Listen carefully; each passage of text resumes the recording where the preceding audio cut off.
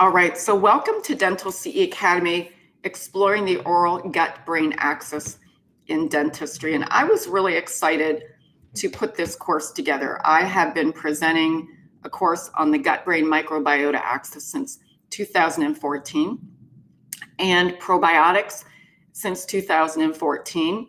And I thought I really knew everything I needed to know about the gut-brain microbiota axis until 2 years ago, almost 2 years ago, I developed a Clostridium difficile infection that followed a periodontal procedure and a prescription for clindamycin that I later found out I didn't need. And that set an entire course of recovery for me. And we're going to talk a little bit about that today. So again, welcome to the class.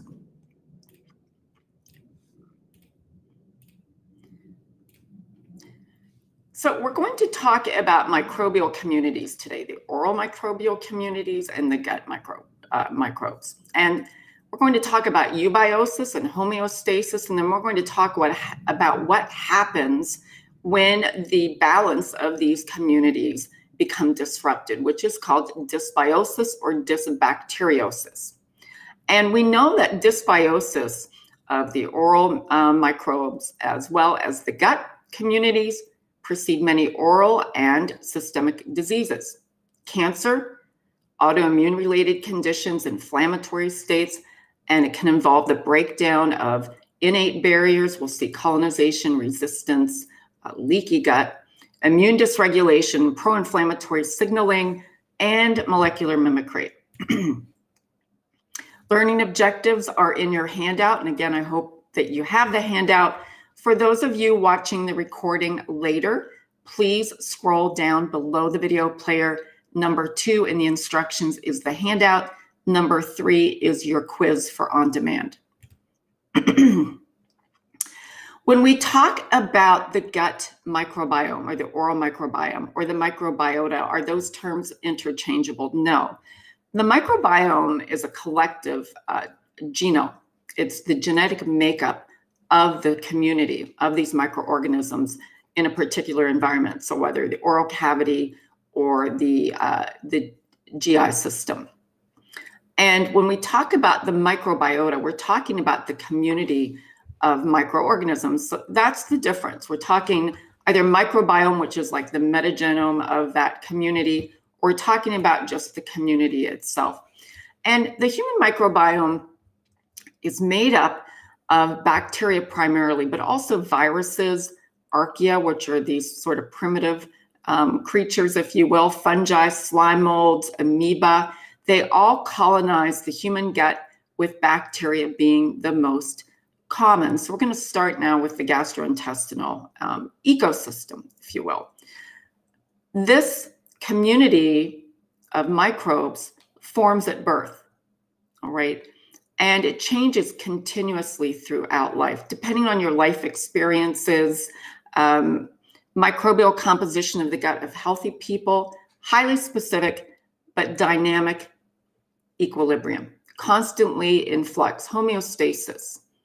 And the gastrointestinal tract, especially the colon, because it is slightly higher pH than the small intestine and greatly higher in pH than the stomach, it's the most colonized, 70% of the total. All right, so when we talk about the human microbiome, we're actually talking about almost a separate organ, what is also termed a virtual organ of the body. The human genome, 23,000 genes. The microbiome encodes 3 million plus genes. It produces thousands of metabolites. It influences the host fitness, phenotype, health, and it dictates the balance between health and pathology. And again, that is a constant homeostasis. It's constantly in flux. It's constantly in balance. It's trying to check itself. Now, let's talk about the gut microbiota in more detail. It's most abundant and diverse of the human microbiota. 10 to the 14th microorganisms. That's 10 and 14 zeros. That's a lot. If you were able to calculate your mass, you could subtract 10% off the top dedicated to the mass of these microbes that live on and within you. Now, gut colonization occurs and is shaped by birth and delivery mode. So the infant's colonized with the mother's skin, saliva, vaginal secretions, and feces.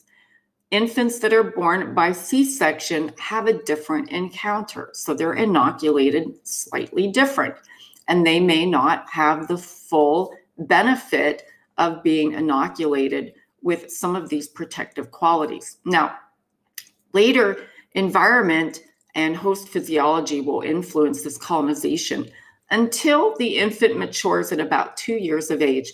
And at that point, their gut microbiota is going to mirror that of the adults that they live with, their pets perhaps, life's experience and anything else, diet and so forth. So definitely introducing solid foods to infants helps this process at some point. Now, when we talk about eubiosis, we're talking about symbiosis with the host. So the microbes are living, this microbe community, if you will, living symbiotically with the host. Again, homeostatic balance or eubiosis, okay? And we want this. This is what we aim for. This is what the body requires. So in a eubiotic state, there are numerous physiologic functions that occur: nutrient conversion, vitamin formation, immune tolerance, hepatic health. It controls the bidirectional communication between the enteric brain, or the second brain, or the enteric nervous system, and the CNS, the central nervous system. This is called the gut-brain microbiota axis. And if anybody has any questions, please be sure to let me know by typing them in to the chat area. So I think the gut-brain microbiota axis is sort of the control switch. It's controlling this bidirectional communication that occurs between the enteric nervous system and the central nervous system. And again, the enteric nervous system is called the second brain. It is the brain of the gut. So if you think of getting butterflies in your stomach before a test,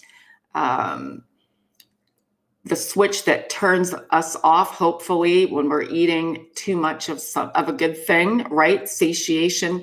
This has to do with the enteric nervous system. And again, that's very simplistic because the enteric nervous system is quite complex. All right, so just looking at a very simple diagram here of the gut-brain axis. Again, it's bidirectional. So the microbes in the gut, when they are in a eubiotic state, will help support the central nervous system and all of its functions, right? When the microbes are not in a eubiotic state, when they're not living symbiotically with the rest of the host, there are things that can go haywire here. Neurotransmitters may not fire correctly. SSRIs, for instance, or SSRs, for instance. Anxiety, other mood disorders have been linked to dysbiosis, as well as if somebody develops a stress type disorder, or they're under a lot of stress, or they're not taking care of themselves, they're not getting a lot of sleep and so forth, that can exert an effect on the gut microbiota as well. So again, it is bidirectional. So it's very important that we keep the gut microbiota intact, in a healthy state. Anything that disrupts that can affect all of these various pathways. And that goes for prescribing antibiotics. When we prescribe an antibiotic, we're actually responsible for some of this. So we would need to make darn sure that that patient needs that antibiotic, right? Because it can be a lifetime of hurt. All right, healthy gut microbiota, or healthy gut bacteria, for instance. Here, the phyla, Firmicutes. Now, Firmicutes makes up, in a healthy gut bacteria, about 30 to 50%. followed by Bacteroidetes, 20 to 40%, Actinobacteria, 1 to 10%, and to a very few amount, the Proteobacteria, a few levels. So what's important to note about Firmicutes, we're going to later talk about fecal transplants, is that these super donors are encouraged to eat foods that are going to help produce a gut microbiota, if you will, plentiful with Firmicutes, all right? Proteobacteria can be pathogenic in certain cases, as we'll see.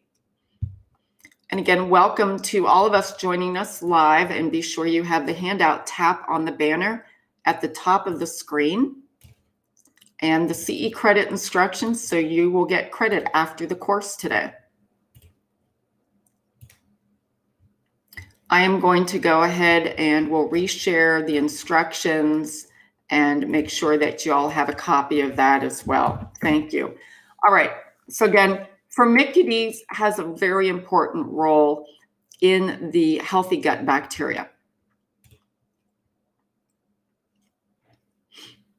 It's important to know that the gut microbes and the gut microbiota is not just this static group of bacteria that just happen to be swimming in a pool, all right? They have their own microbe communities. So they develop sort of their own little tribes, if you will. And those little tribes have amazing pathways, if you will, amazing activities that help physiological processes in the human body. So when we're recommending probiotics to our patients, it's very simplistic of us to think about the fact that we are really going to affect this very dynamic community by prescribing or recommending these probiotics. In fact, there are concerns that we might be disrupting diversity and even density of the microbes by using probiotics. And that's a very controversial topic that we'll talk about. But I want you to know what these three, what are called enterotypes are. These are bacteria clusters, or these subcommunities, if you will. Enterotype 1. Enterotype 1 is a result of the Western diet. High fats, high proteins, and primarily the microbes that we see would be Bacteroides and Parabacteroides species, primarily Bacteroides. Enterotype 2 is more of a high fiber diet, one that includes carbohydrates, vegetables, and fruits. And that one is known as the Prevotella enterotype, enterotype 2. It's a bit more desirable than the enterotype 1. And then enterotype 3 is the one we see most frequently, and it's called the Ruminococcus enterotype.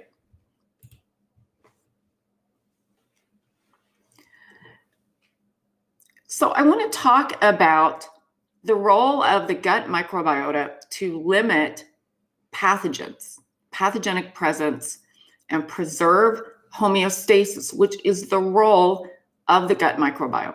Number one role, all right? This term is called colonization resistance. The colon is able to protect itself from pathogens two ways. From this aspect, colonization resistance, and from the immune system, hematological, the blood. We're going to talk now about colonization resistance. So these microbes produce short-chain fatty acids. Butyrate, acetate, propionate, they help to maintain and repair the colonic epithelium. You've heard of leaky gut, these junctions that become, they lose their connections, and it allows bacteria to seep from the gut into the bloodstream. This is what they're talking about at this level. And these short-chain fatty acids are produced mainly by the phyla, as we spoke of earlier, Firmicutes and Bacteroidetes. And they do this through direct action, and this would be the short-chain fatty acids, and we're going to give a demonstration here. Butyrate, primary energy source for the colonic epithelial cell maintenance. expansion and differentiation of the regulatory T cells, CD4s, that modulate immune activity. That's the second direct action, as well as they compete for nutritional and physical niches.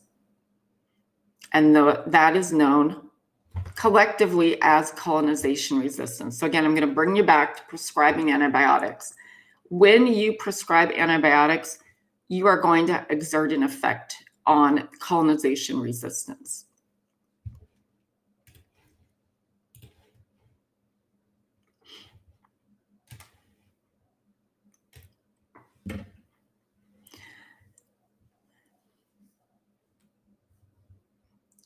Then we have indirect action.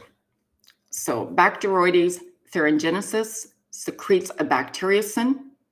That's a protein that targets Clostridium of all strains or various strains, or species. Clostridioides difficile, which we just had a question in the survey, and some of the rods, some of the bacilli.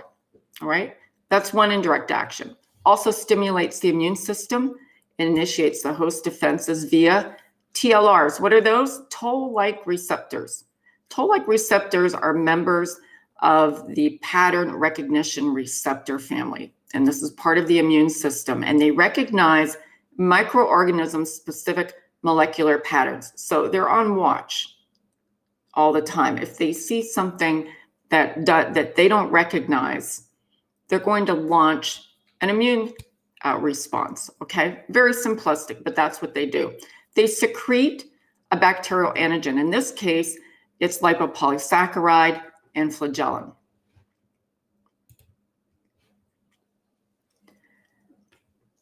When we have a change in homeostasis, we can exert an effect that could possibly be pathogenic, right? So when we, again, prescribe antibiotics and we disrupt this homeostasis, there can be a shift to this pathogenic community. I'm a living result of that right now, folks, and we'll talk about that. This can be a result of what? Nutritional changes, diet, antibiotics, certainly, chemotherapy, environmental factors that disrupt colonization resistance, often characterized by disproportionate amount of proteobacteria and a decrease in bacterial diversity. Now, proteobacteria are linked to inflammatory diseases in the gastrointestinal system and the lungs.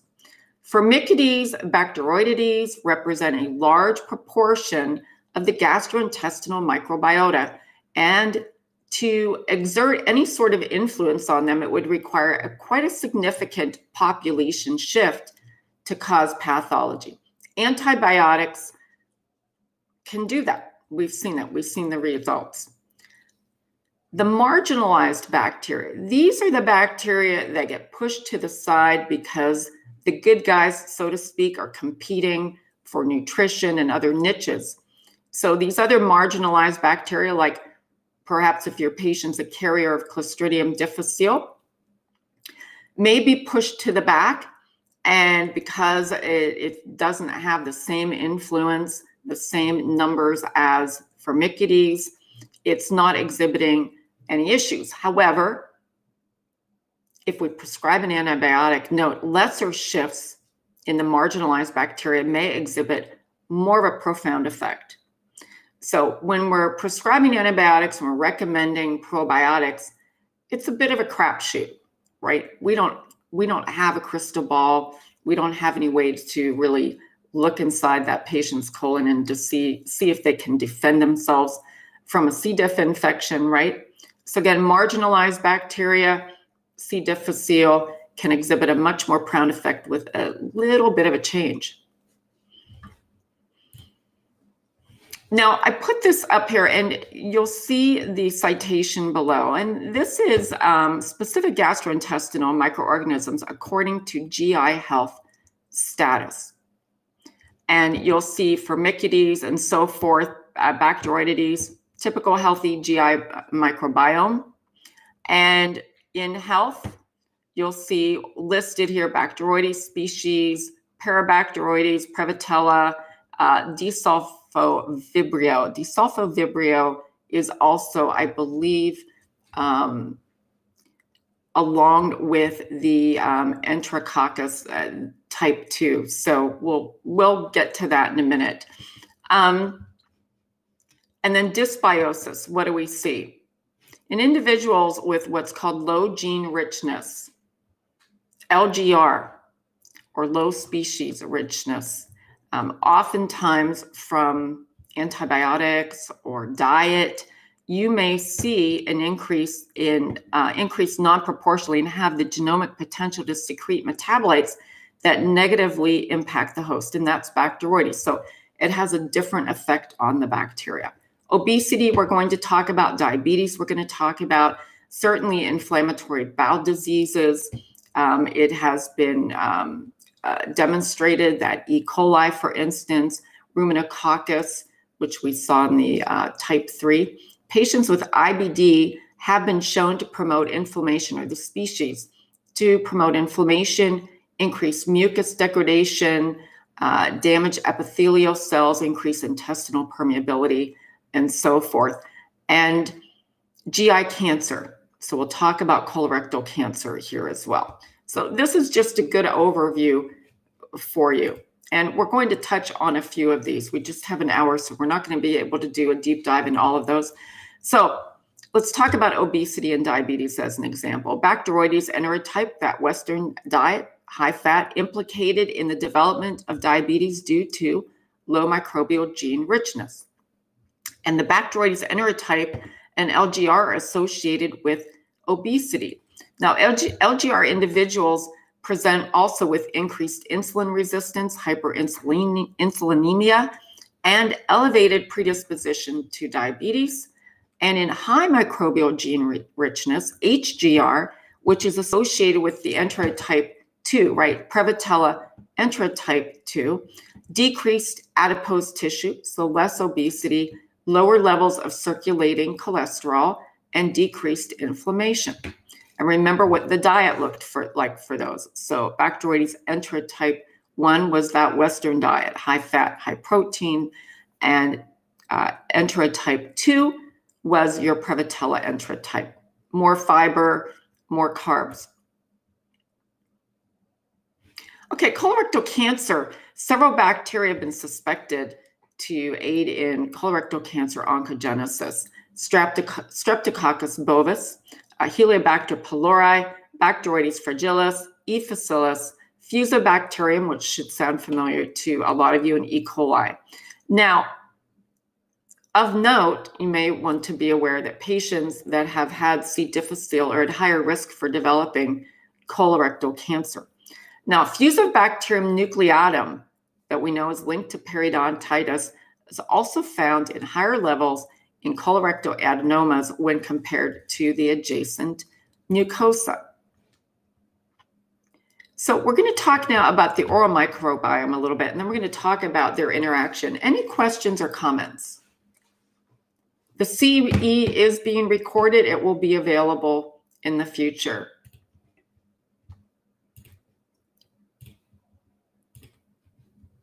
And be sure to ask questions by typing into the chat area for me. I love questions. Doesn't mean I know the answers to all of the questions, but I'll try.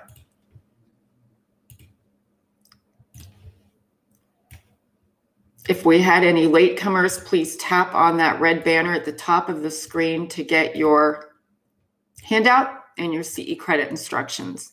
All right, let's talk now about the oral microbiome. Okay. Oral cavity is sterile prior to birth. When you're in utero, the oral cavity is sterile. No bacteria, no microbiome. Colonized and shaped during delivery, and then later feeding methods, right? So we said in the gut situation, the gut microbiota, colonized and shaped by the type of delivery, C-section versus vaginal delivery. In this case, it is the same. And also how that infant is fed, whether the infant is breastfed or formula fed. Primarily Streptococcus species. In the adult human oral cavity, we see 200 species of bacteria, and over 600 are commonly found in the broader adult population. Okay. Composition and impact on health and disease, factors that dictate a bacterial localization, because the head, the mouth, there are various cavities and so forth that bacteria can localize. Nutrient availability, host immune exposure, oxygen content, and temperature.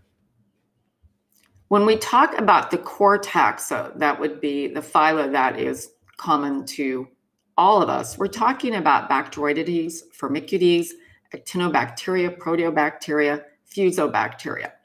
And when we talk about initial colonization, we're talking about Streptococcus mitis, found on the buccal mucosa, salivarius, the saliva or the dorsal aspect of the tongue, and then sanguis, found on tooth surfaces.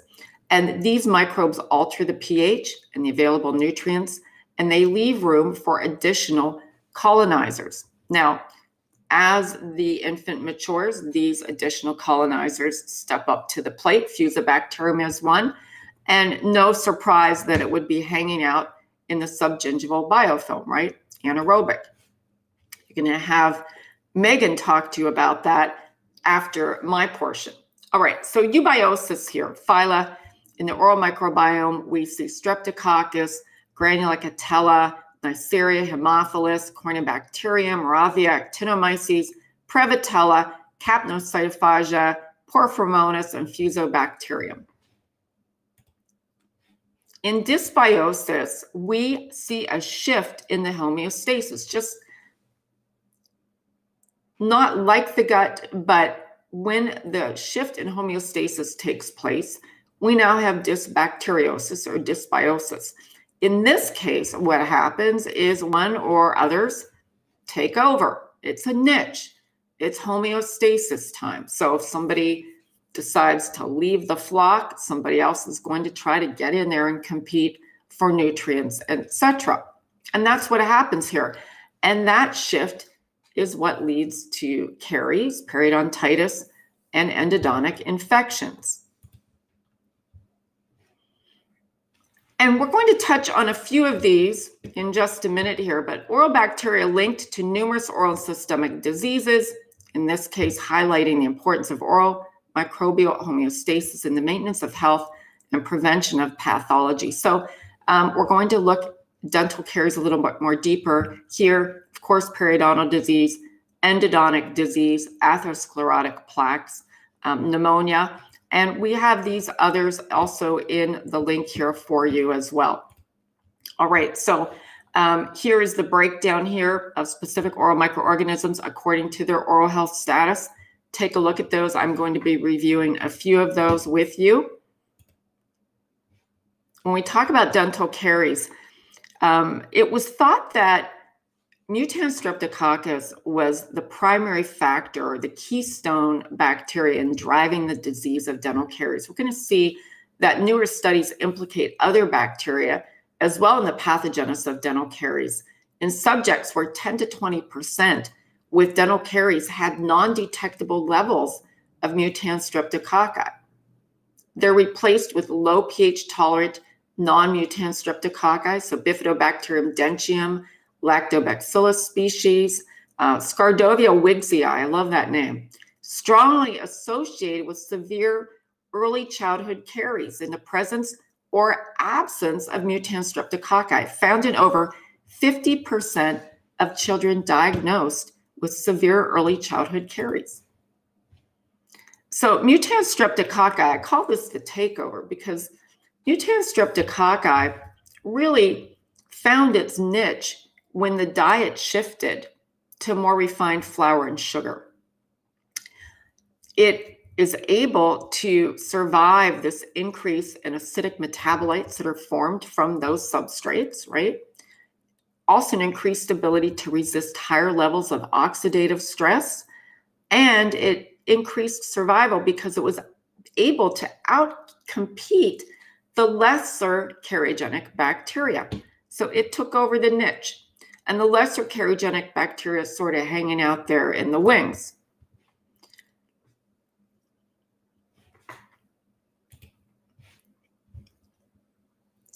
Periodontitis, similar dysbiotic organization as caries, different pathways, however, and mechanisms, and we'll talk about that now. So in 1998, Sokransky and co-workers reported that periodontitis was better represented through these complexes that we're all familiar with of bacteria, rather than just identifying a single etiologic agent or bacteria. Now, AA, Tannerella forsythia, certain Prevotella, Treponema species, all have been implicated in periodontitis, but specific bacterial combinations, these complexes, are recognized as better indicators of disease, and most well-known being the red complex, right? Consisting of what? Porphyromonas gingivalis, T. forsythia, Treponema denticola. When we look at pulpal infections, the primary infection of the dental pulp commonly observed is Peptostreptococcus, Dialister, Parvomonas micra, Fusobacterium nucleatum, Filofactor allosis, and I'll let you read the rest here, Prevotella, P. gingivalis, PG, and so forth. And significant but lower levels of Enterococcus facilis. Now, root canal treatment, retreatment elevates the level of E. facilis and the others here as well.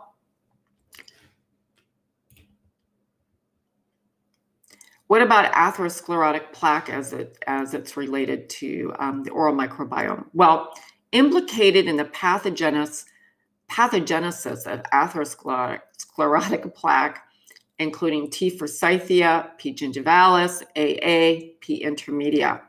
And P. gingivalis stimulates epithelial production of the following. Interleukin 6. Interleukin 6, in this case, acts as a pro-inflammatory cytokine. In some cases, it will downregulate inflammation. In this case, it's pro-inflammatory. Interferon gamma, or what's called type 2 interferon, it's a cytokine critical for the innate and adaptive immunity against viral, some bacterial, and protozoan infections. And then tumor necrosis factor alpha. That's an inflammatory cytokine produced by macrophages, monocytes during acute inflammation, responsible for a diverse range of signaling events within the cells, leading to necrosis or apoptosis, also important for the resistance to infection and cancers. So again, P. gingivalis stimulates the production of these cytokines.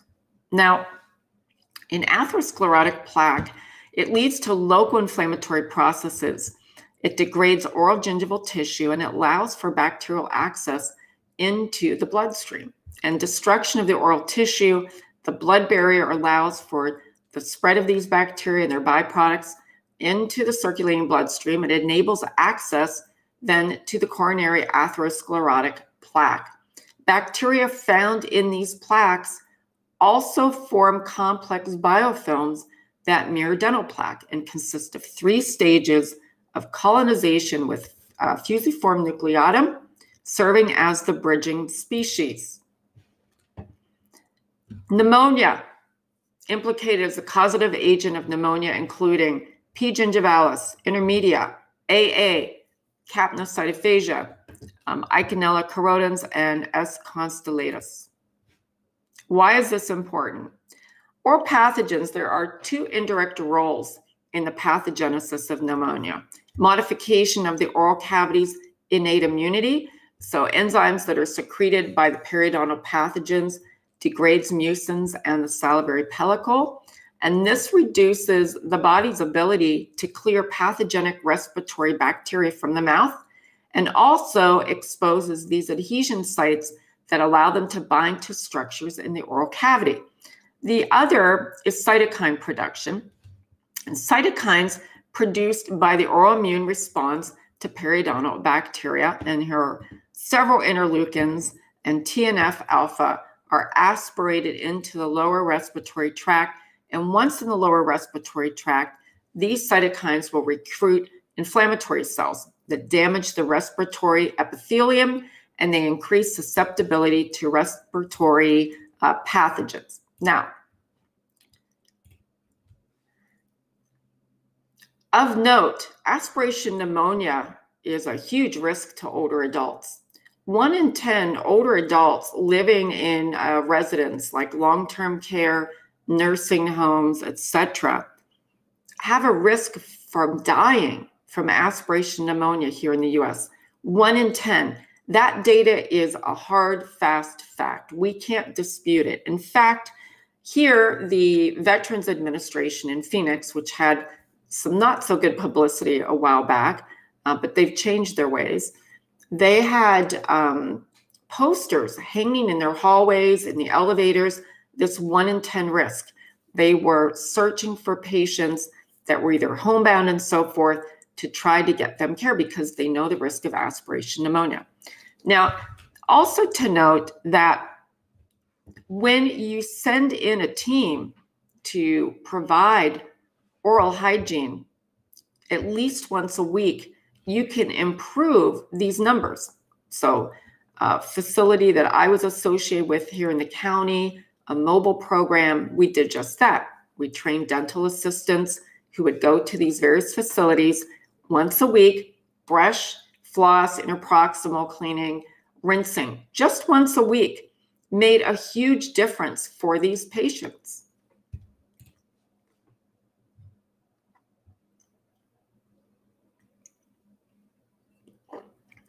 The oral gut link, we have to take a look. So we spoke about the oral microbiome, we spoke about the gut microbiome. Now we're going to see how their interplay occurs.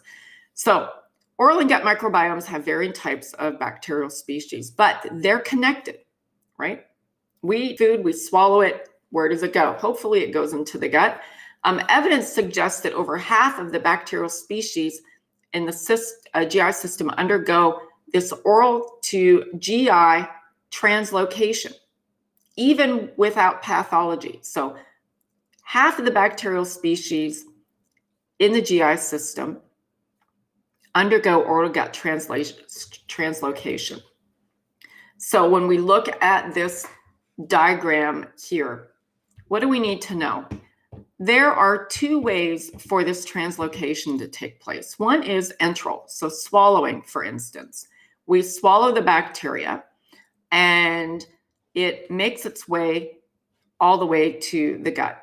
It bypasses the stomach acids in some cases. Stomach acid, HCl, hydrochloric acid is there to do what?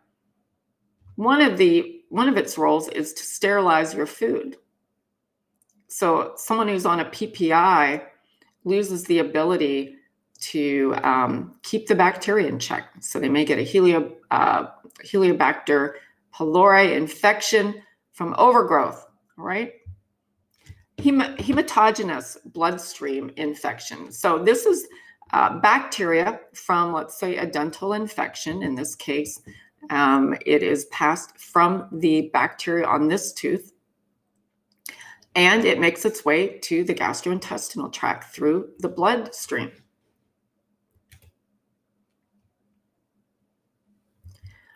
Oral bacteria that are found in the gut of patients with GI disease are members of Staphylococcus, Porphyromonas, Veillonella, Fusobacterium, AA, and Parvomonas. And I do have the diagram here for you here, the link between the significance of oral and GI microorganisms and specific systemic diseases. And you'll see atherosclerotic plaques, pneumonia, systemic lupus erythematous, Sjogren's syndrome, rheumatoid arthritis. So we're going to take an aside now. I can't think of anything more disrupting to one's health than Clostridium difficile.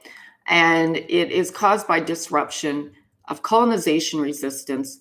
It can be antibiotics, it can be cancer therapy, it can be someone who is on medications to suppress their immune system, or they may have a disease or condition that suppresses their immune system, HIV/AIDS patients, for instance, right? So in my case, a year ago, January the 11th, as a matter of fact, I had a dental procedure, and 30 days later, I developed acute symptoms that turned out to be Clostridium difficile. And I want to show you what Clostridium difficile does to a person over 5 months. I had 3 recurrent infections. I was hospitalized 4 times. I lost over 30 pounds. I weighed 92 pounds on that in that photo on the right-hand side. The photo on the left-hand side was me just a couple of days before I became symptomatic. Photo of me in the center was my 4th hospital admission. I did not respond to antibiotics. And then the photo of me on the right, my son took a day after I had a fecal microbiota transplant to save my life. This was from a 6-day course of clindamycin that I did not need. It was a defense prescription. We do not have science to prove that prescribing defensively will prevent infection after a surgical procedure. Doesn't exist. We have quite a bit of data that we can do this to a patient, though. 500,000 become infected in the US every year, 30,000 die, 15% within the first 30 days of infection. I'm going to show you a quick video here. And these are 6 experts that talk about outpatient settings and Clostridium difficile, because many of you believe, according to the survey, that patients must be carriers. They receive an antibiotic. It disrupts the microbe community of microbes and allows a niche for this C. difficile to take over, right? And that is the case, but in the general population here, 0.4 to 15% are actually carriers.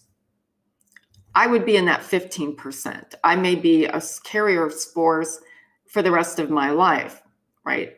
I'm a risk to your dental practice, especially if you're not using products that mitigate for C. difficile spores. And C. difficile spores are everywhere in the natural environment.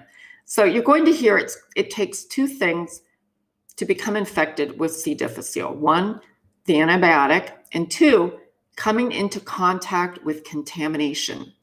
And you as healthcare providers, the next time you take an antibiotic, you're at even greater risk of developing C. difficile by working in a healthcare environment.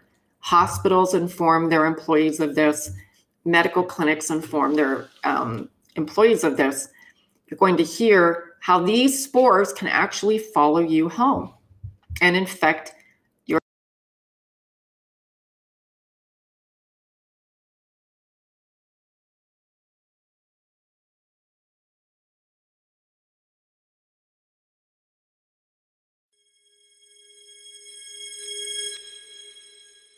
So let's talk about community C. diff if we could for a moment. What are the risk factors in the community, and how do they differ in the community versus the hospital-based population here? Dale, you want to start us on that? Yeah, that's a really good question, because there's 2 factors that we need to have in order to get C. diff. One is antibiotic use, and the other is exposure to the spores. So the spores are ubiquitous. They're out in the environment. They even contaminate at a very low level some foods, meats, root vegetables, lettuce, and those are probably how patients in the community get exposed. They, on the other hand, when the CDC has looked at community-associated C. diff, they found that about 80% of these patients have had an exposure to healthcare as an outpatient. So it's doctor's office, dental office, and chronic dialysis units, ambulatory surgery. And this is where you have 2 risks. One is that somebody's going to give you an antibiotic, and those are called doctors. And we hope it's only doctors. They put people at risk of C. diff. And the other exposure is that the healthcare environment is more contaminated with C. diff spores than is the environment outside of healthcare. And I think it's worth noting, Paul is nodding his head. He has a lot of nodding. It's not just the people who are in the healthcare system. It's not just the people who got the antibiotics. They go home. They've got spores, and then their families are exposed. So it seems to me that that's part of the issue, isn't it? And those spores can live for a significant period of time on many different surfaces, even when exposed to sunlight. And you'll see some data that says alcohol and certain products can kill the spores, but that it really has to be used properly, where the liquid sits on a surface for a significant period of time to have its effects. So the fact that the spores can be taken home with you on your lab coat and in your house and on surfaces for 6 months or a year or longer certainly put people at risk.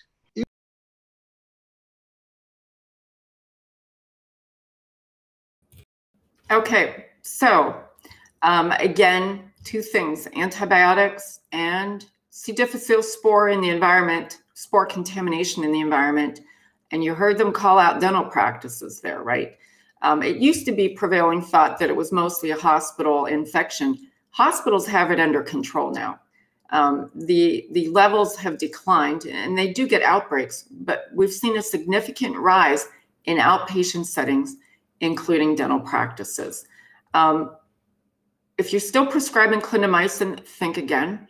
Again, the American Dental Association no longer recommends it because of the box warning for C. difficile and the number of dentists that are now getting sued because their patients have either become very ill or have died from C. difficile. And we have two resources here for you, two classes, both on our website. Dr. Pallmeyer is the ADA's co-author for the guidelines. It doesn't get any better than that. 3.5 hours. Make sure that if you don't know what to prescribe to your pen allergic patients, or you don't know the latest guidelines, take that class. We have this one with Dr. Goff. They've worked together. She also lectures to dentists all over the US, and her class is 1.5 credits. And Dr. Pallmeyer is also going to give you course or handouts that should be beneficial that you can actually use in your practice. Any questions or comments? I'm going to show you another quick video here as we wind down. This is Dr. Justin Zaleski, and he is not just recommending Dr. Deborah Goff's course, but he's talking about how he changed antibiotic prescribing in his practice. And he is a periodontist.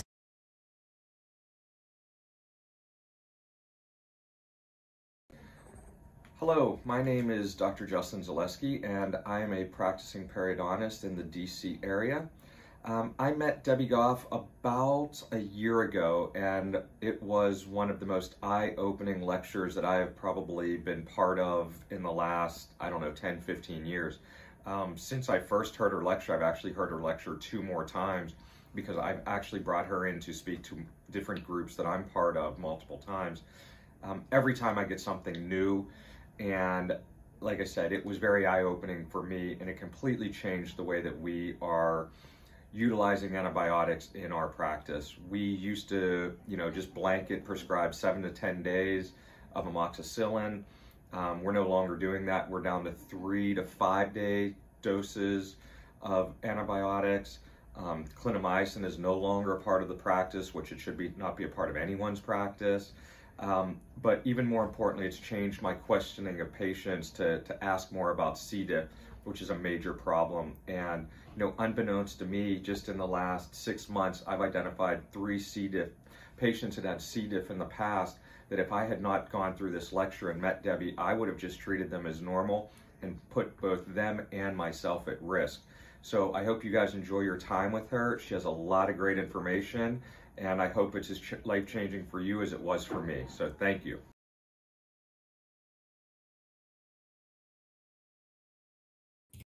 Okay, and again, that lecture is right here for you, and it's available on demand anytime you'd like to take it. No charge. All right, so we do have a course on C. difficile, and the link is there for you. That's a course that I present. Oral microbiota dysbiosis that leads to GI dysbiosis. And the question is, can microbial dysbiosis in the oral cavity precipitate dysbiotic conditions in the GI tract that may trigger systemic disease? And we do have evidence of that here. Now, periodontitis, oral dysbiosis, key bacteria, fusiform nucleatum, AA, P. gingivalis, and the oral microbiota of patients with colorectal cancer was distinct and predictive in this study, showing prominent oral fusiform nucleatum levels, with subsequent studies confirming the presence of identical clones of oral fusiform nucleatum in the lesions, the colorectal cancer lesion biopsies. The presence of P. gingivalis in the GI microbiota has been linked to inflammatory autoimmune diseases associated with gastrointestinal dysbiosis, including rheumatoid arthritis, non-alcoholic fatty liver disease that warrants further research into the connection. Therapeutics to reverse microbial dysbiosis. We have fecal microbiota transplant, which I underwent 1.5 years ago. And it's a therapy that's performed by acquiring a stool sample from a healthy individual and transferring that sample to the patient. At that time, it was via colonoscopy under deep sedation. And the goal here is to try to achieve a eubiosis state again, right? Because the gut gets wiped out. Even taking antibiotics for C. diff also wipe out the good guys. Now, success rate here is well over 90%, and we just have more information there for you. Prebiotics, probiotics, and symbiotics as we close here. The American Dental Association states that there's insufficient data to support the effectiveness of recommending probiotics in preventing C. diff infection, and they do not recommend the administration of that for that purpose at this time. Probiotics are supplements. They're not FDA approved. In fact, there's not a probiotic that is FDA approved. So we're essentially recommending to our patients to ingest bacteria, in some cases yeast, like Saccharomyces boulardii is a yeast, to help offset potential C. diff infection. There is no proof that it does that. And we don't have a crystal ball, so we're not able to know what does this patient have on board to begin with, right?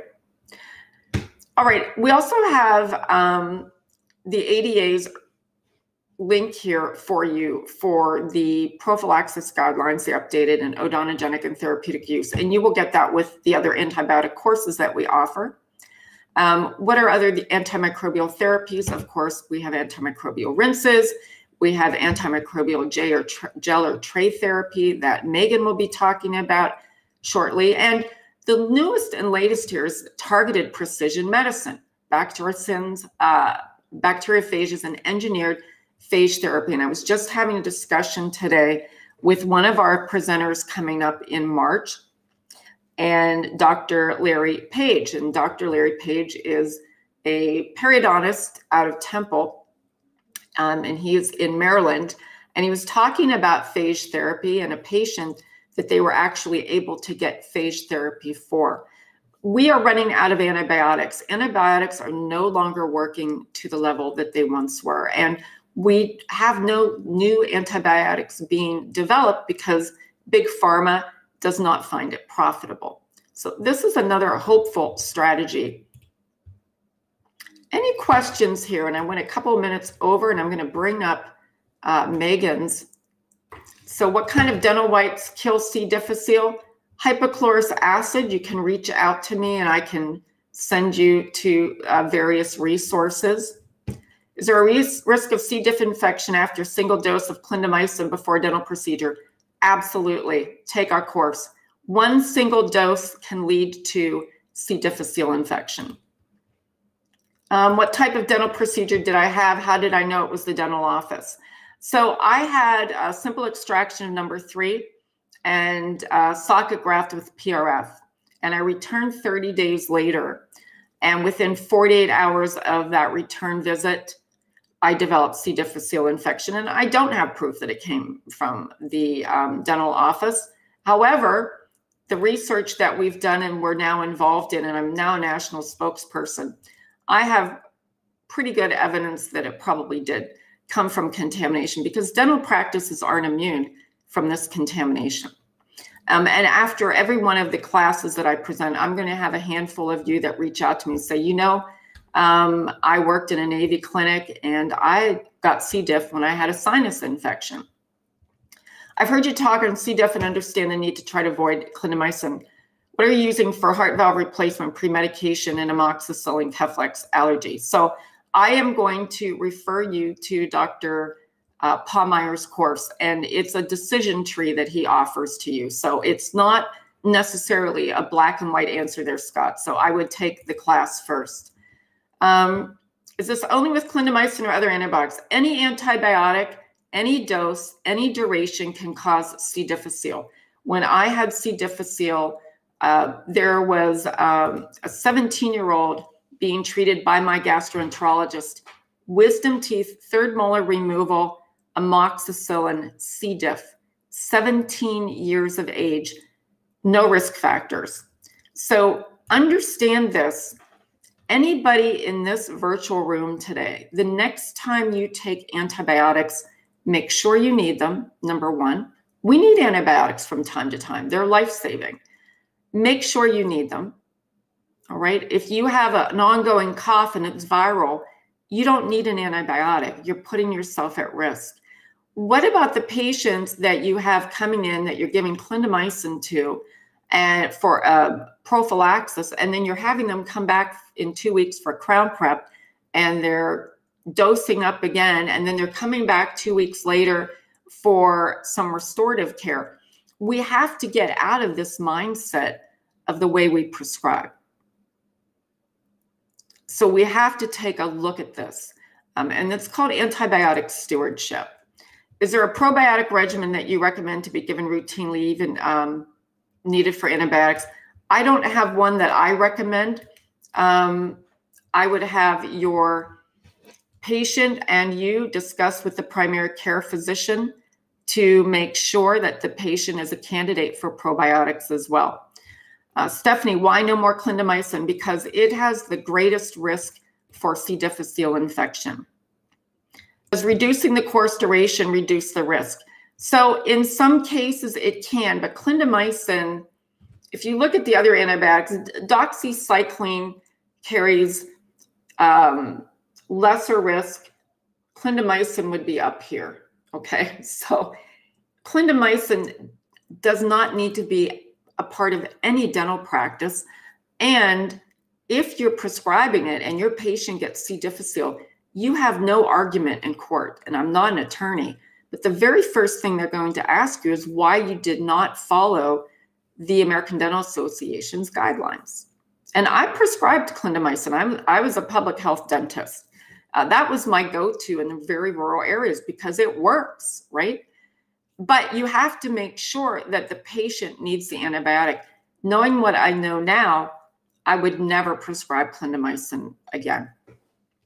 And let's go ahead and bring our guest speaker on here. And again, for those of you asking about pre-med, take a look in your handout. Hopefully you have a copy of this. We have 2 resources for you. 2 amazing resources. You'll get up to 5 credits. You'll learn what to prescribe. Dr. Palmeyer shares his forms that he uses in his office, consent forms, decision-making tree, and so forth. He wrote the guidelines. So take the course, get some CE, and upgrade your protocols. I am going to introduce you now to Megan Radcliffe, who worked for 7 years in clinical practice, treating hundreds of patients with the help of periotrate therapy. Her clinical experience fuels her work as a team trainer with PerioProtect.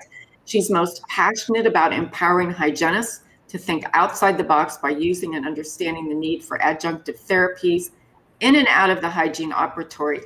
Welcome, Megan. I'm going to bring up your presentation now. Thank you, Dr. Rowling. So good to see you, by the way. Like, you're glowing today. So I'm just going to put that out there. If anyone Thank you.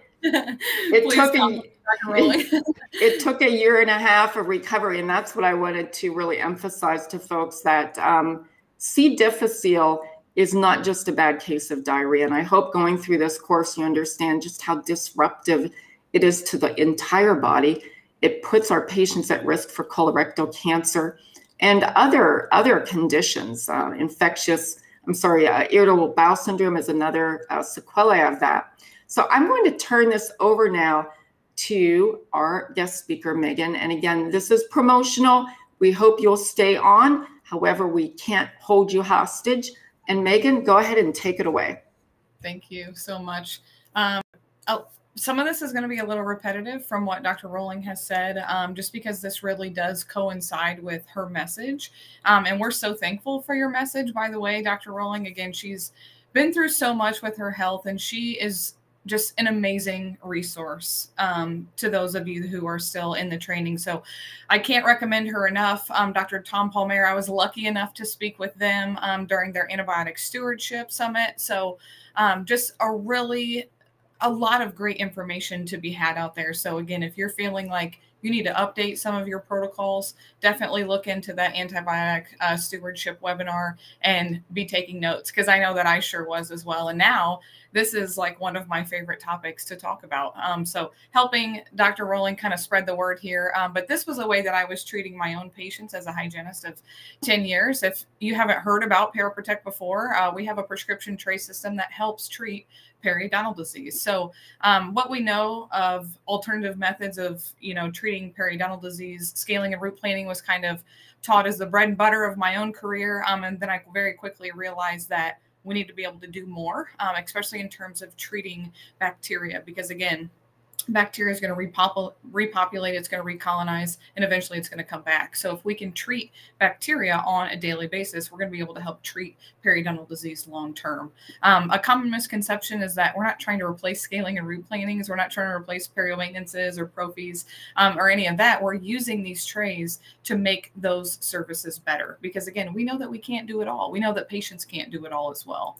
And when we're talking about patients, these poor patients, we have told them, brush more, floss more, use these special tools, electric toothbrushes, water picks. All of those things are absolutely amazing, and I'm still recommending them to this day. But we know that they're really only reaching so far. With a traditional toothbrush, we're lucky to reach 2.5 millimeters. With floss or water pick, it could be between 4 and 6 millimeters. Again, great tools, but if you're looking at a patient with moderate to severe periodontal disease, how are we supposed to get down in these 7 and 8 millimeter pockets to be able to debride and alter bacteria? It's nearly impossible. So again, we needed a way that we could manage it every single day. And when we're talking about bacteria, because that's really the basis of what all of this is about, is that, again, we needed a way that we could manage it. So whenever we're looking at bacteria, there's about 4 million-ish bacteria just on the end of a ballpoint pen. So if that kind of helps put into perspective how much bacteria is truly down in these pockets that we're not even seeing clinically, we just kind of have to know it's there and understand how it all works together. So again, if you could imagine how much bacteria is down in there, it's really astronomical. And that pocket becomes more anaerobic the deeper that it becomes. So just allowing those oxygen-hating bacteria to replicate and to multiply. So in order to be able to manage it every single day, long-term, the best way that I knew how with my own patients was with the help of the ParaProtect tray. So there's a few points that I want you to make when you're talking to your patients, because they need to know that this is a prescription tray system. This isn't something that they can just go and purchase, at your supply and demand store or your chain store or your drug store for that matter. Again, this is a prescription wrote by the dentist and delivered by the dentist. So ParaProtect is not only FDA cleared. Why are we saying cleared, not approved? The FDA actually doesn't require approval on a class 2 medical device. The only ones that require approval are class 3, which is something like a joint prosthesis or a pacemaker. So if your patients happen to catch that verbiage of you saying cleared, not approved, just say it doesn't have to be approved because it's only a class 2 medical device. The tray is also patented, so you are not making these in your practice. You are sending them off to a certified ParaProtect lab in order to be fabricated, in which not only are they being fabricated to the patient's dentition via a 3D scan, which is what we prefer, or an analog impression or model as well, but also to the depth of their periodontal pocket. So what the research shows is that we can actually deliver medicament up to 9 millimeters, which is super exciting in terms of treating moderate to severe periodontal disease. And what is it exactly that we're delivering? What is the medicament that's going inside of the tray? So we have a 1.7% hydrogen peroxide gel. And I think that we all know that we've been using hydrogen peroxide for years and years. Medically, in dentistry, we know that it's a wonderful broad spectrum antimicrobial, as well as a wonderful wound cleaner. And again, we're going to kind of talk about that as well. But specifically at 1.7%, we're targeting anaerobic bacteria. So unlike when patients would rinse with full strength hydrogen peroxide and we ran the risk of killing our good bacteria as well as our bad bacteria, we don't run that risk when we're using a low dose hydrogen peroxide. So essentially we're creating more of an oxygen rich environment at the expense of the bad bacteria. And the whole science behind the tray, and again, how we're delivering this medicament, is truly about the tray. You can't have one without the other. You can't do the tray without the gel, and you can't do the gel without the tray. The tray has an inner peripheral seal along the gingival margin, and that's what's going to push the medicament to the base of the pocket. So the problem, additionally, with traditional modalities of treating periodontal disease is that we've never been able to overcome the curvicular fluid because it's ever flowing. So with the help of the tray, placing a pressure point at the gingival margin, we're going to be able to push that medicament down into the sulcus, past the curvicular fluid to the base of the pocket. So that's essentially ParaProtect in a nutshell, is the trays and the gel, which makes my job really easy. And I think it's important to explain to patients that our immune systems are truly like a battery. So the more chronic low-grade infections that we place in our immune systems, the quicker we're going to see that battery fade. So I usually try to look at my top 3 when I'm looking at comorbidities. I'm looking for cardiovascular diseases, respiratory diseases, and obviously diabetes. Those are my top 3 that I'm really looking at because a lot of the population of your patients are going to be coming in with these top 3. So we need to be explaining to them that, hey, there is a systemic connection between the bacteria in your mouth and what you have going on systemically. And we know that certain bacteria are, again, related to certain other immune responses. So if we can lower bacterial load in the mouth, lessen the chance of a bacteremia, that's going to be less bacteria throughout the bloodstream, again, triggering immune responses in other areas of the body. And when we're talking about bacteria, I do want to discuss our in vitro study. This was done in our 1.7% hydrogen peroxide gel. And just let me kind of break some of this down for you. So number 1, anything that you see that's green on the slide is alive bacteria and red is dead bacteria. And this study was solely done on Streptococcus mutans, as you know, is associated with decay, just like Dr. Rowling was discussing. So a few reasons why we did that. Number 1, Strep mutans has one of the thickest matrices to be able to penetrate. So we knew that if we could penetrate Strep mutans, we were going to be equally as effective against periopathogens as well. The other part of this is that we already know that hydrogen peroxide is extremely effective against periopathogens because the majority of them that are causing disease are gram-negative anaerobic. So again, hydrogen peroxide breaking down to oxygen and water, we're delivering oxygen to an anaerobic environment. Now, your patients will only wear a perio gel for 10 to 15 minutes. 10 minutes is really where it starts to kill bacteria. 15 is where they're getting their full oxygenating benefits. And once the gel reaches saliva, it actually starts to break down after about 17 minutes. So they're going to lose their antimicrobial properties after that time frame. So don't tell them 20, don't tell them 30. Again, at 17 minutes is kind of our cap. So just tell them 10 to 15, keep it super simple. And that very first slide is where we let bacteria grow, again, strep mutans, for 3 days.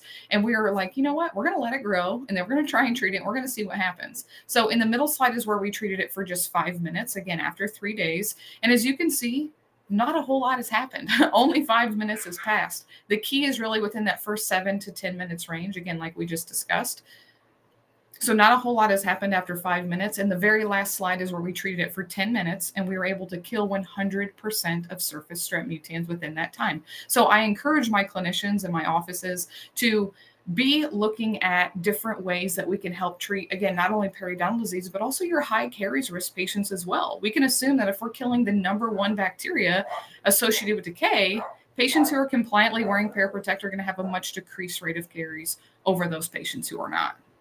And when we're talking a little bit more about hydrogen peroxide, again, we mentioned that it's a wonderful broad spectrum antimicrobial, as well as a wonderful wound cleaner. So I've been encouraging my offices to classify and to think about what are we constituting as a wound. We know that it has inflammation. We know that it has redness. We know that it has bleeding. And I want you to think about a periodontal pocket. It has all of those classifications. So essentially, we are treating chronic wounds. And the best way to do that is with the help of the hydrogen peroxide, because we're going to facilitate healing by delivering oxygen. So the other cool part about this is that we're going to be able to disrupt that slimy biofilm matrix to help make biofilm and plaque easier to remove, help debride the bacterial cell wall, deliver oxygen to those anaerobic environments. My favorite part about hydrogen peroxide as a hygienist was the fact that it actually helps denature calculus deposits. So I want you to start thinking and viewing calculus essentially as a protein skeleton. It's just simply been there too long. Now it's calcified and it's made up of protein chains. So the hydrogen peroxide is going to go on, held on contact via the tray, and it's going to start to break it down by breaking those protein chains. So now calculus is much easier to remove, and it actually keeps it from rebuilding. So if there's any hygienists in here, this is going to make your life so much easier. No allergic reactions, because we're making hydrogen peroxide naturally. Every single one of us, every single day, in our lungs, our liver, our white blood cells. Pregnant women are even producing this in their breast milk, so it's wonderful for them as well. So just reassure your patients that, hey, if you have heard anything about hydrogen peroxide, just know that you are actually making it naturally. And again, if we were at one time telling patients don't use hydrogen peroxide, what we really should have been telling them is don't use hydrogen peroxide at 3% or above. Again, it's been shown to be extremely effective at 1.7%, as well as extremely safe. And there was a 6-year study that followed patients who used it every single day, multiple times a day. There was no carcinogenic effects, no adverse events. So again, do know that this is safe for your patients. Dr. Rowling has also given multiple webinars on xerostomia and the silver tsunami. So if you've ever had a chance to view those webinars, absolutely love them. Ton of information. The reason why I'm discussing this is because we have 2 different perio gels. The original perio gel is sweetened with saccharin. Therefore, you're going to get a very minty flavor because of that. But now we also have a xylitol gel, which, as you know, is a natural plant sugar. So it's going to come with a much more mild mint flavor in comparison. But we know that xylitol, again, can be really effective against caries prevention, help increase salivary flow, balance pH in the mouth. So I feel like a lot of my new offices are really leaning towards that xylitol gel just because of those added properties. Once, if you're interested in signing on, we can always talk about pricing of the gels and all of that. But it is important to know those differences. And also to know that sometimes xylitol can be irritating to patients with stomach problems or gastric issues. Again, we're not swallowing large amounts of gel, but we do want to be keeping an eye on those medical histories for those patients who have maybe marked stomach problems or gastric issues.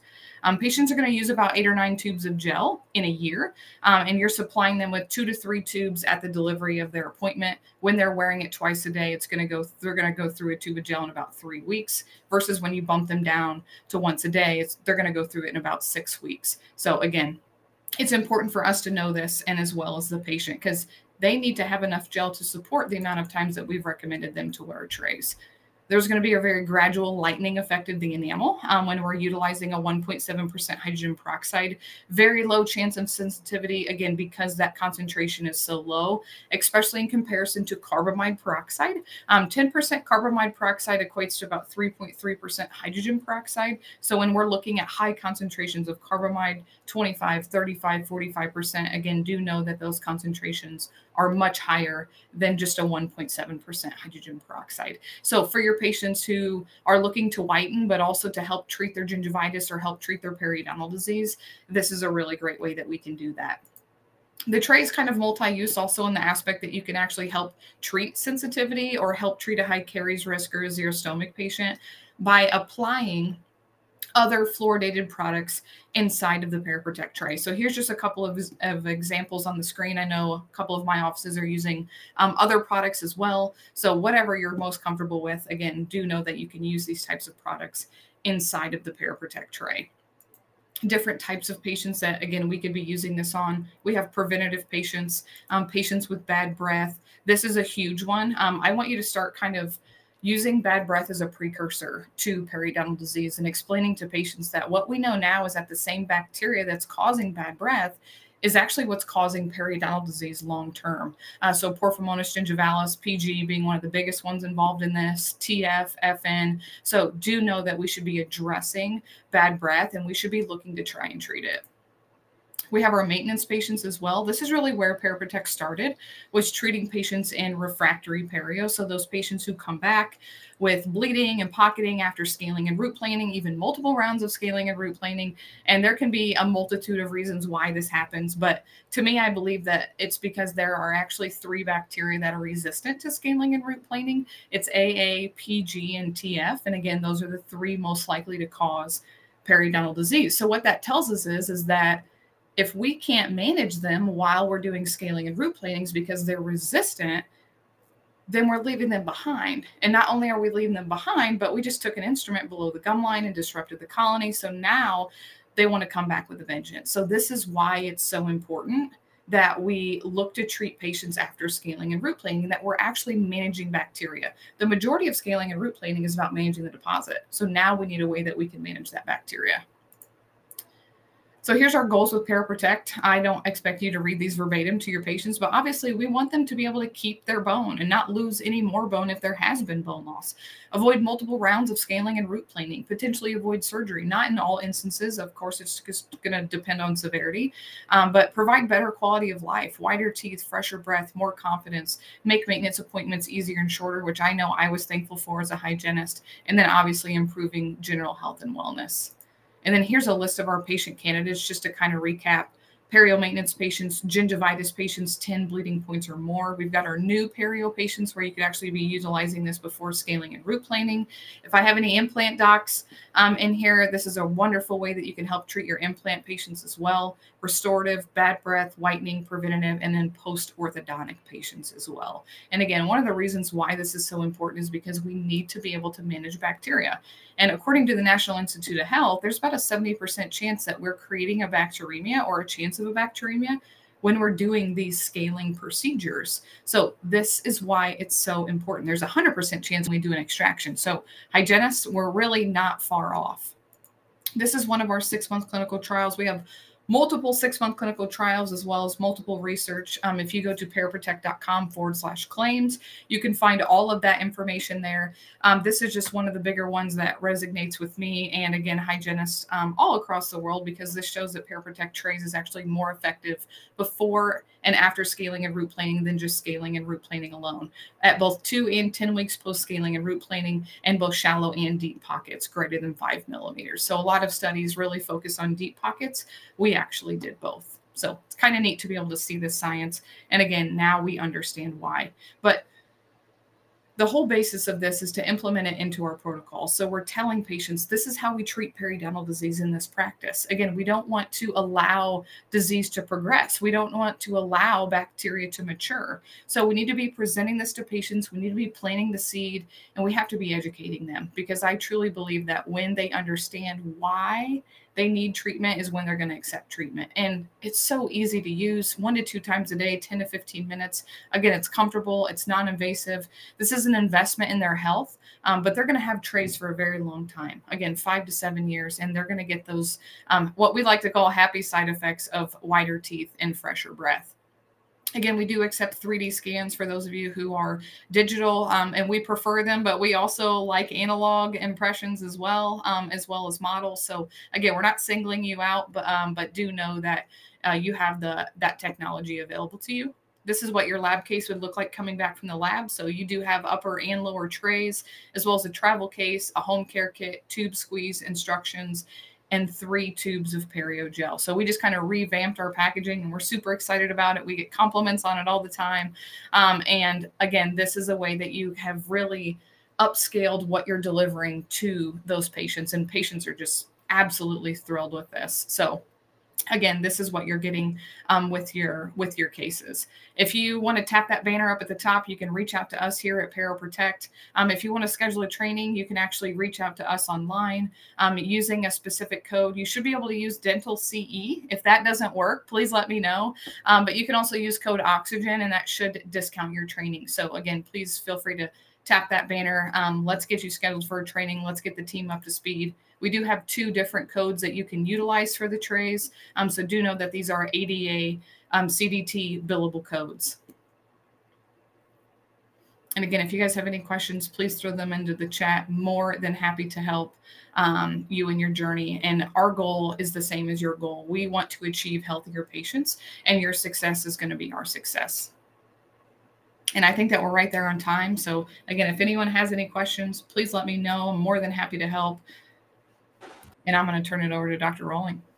I have a couple of announcements here. A copy of Megan's presentation is in your course folder, so it's information you can take back to your practice on Monday and share with your colleagues. The green banner at the top of the screen will take you to Perio Protect, and the code again was Dental CE.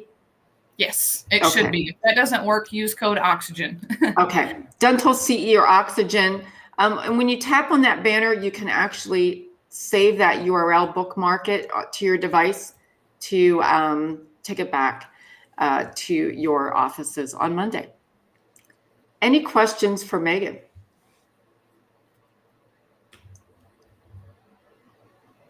Megan, what about insurance billing? Can you just very quickly mention that?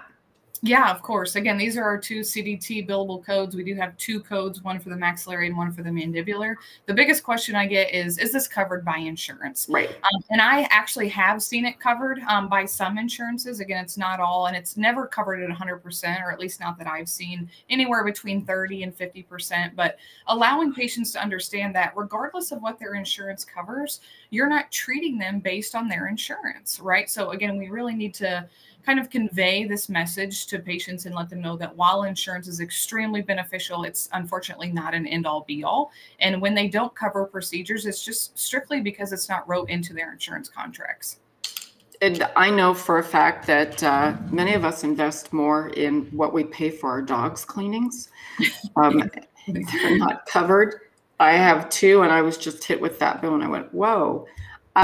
So we wish we had Perio Protect for the veterinary side of things. I know, right? Thank you so much for being here today, Megan, and I appreciate everyone for joining us today. And I want to thank Perio Protect for supporting our cause here to get the word out. Reach out to Perio Protect because it is a game changer if you're able to tackle this inflammation early on. And this is what the American Dental Association is stating now too. We need to get our patients in earlier and treat this inflammation that can lead to systemic disease. So, and also put them at other risk for things like C. difficile. So thank you, Megan, and thank you everybody for being here. We're going to go ahead and sign out. You will be automatically redirected to the screen to complete the quiz for CE credit. And we thank you also for taking our other classes. So next week we have a full week lineup, and this course will be available on demand, and it will be live again in July. Thank you, everybody. Thank you.